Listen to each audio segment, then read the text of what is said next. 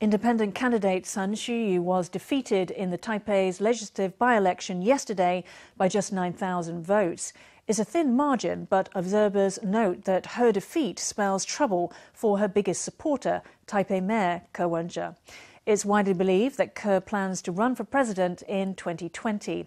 Critics say Sunday saw him losing an election in his own backyard, a sign of his diminishing prospects in a national race. The day after the election, Taipei's mayor appeared calm and collected as he discussed his candidate's defeat.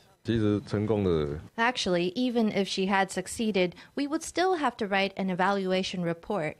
The only thing is that a report on her defeat has to be longer. It's no big deal. I saw the polls before the elections and the outcomes were similar. I don't think this election has anything to do with whether I will or won't form a political party. Ko was mum on whether he would form his own party ahead of the 2020 elections, but observers say that Sunday's result is a setback for a potential presidential bid. Although Ko could build momentum with his upcoming US visit or by forming a party, his road to the presidency is looking bumpy. Today,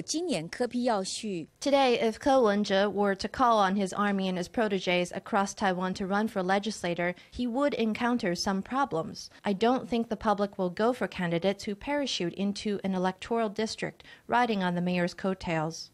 The by-election outcome might be a warning to Ko on his road to the presidency. These councilors expect Ko to run in 2020, but they say that in the wake of Sunday's by-election, the mayor will have to rethink his strategies.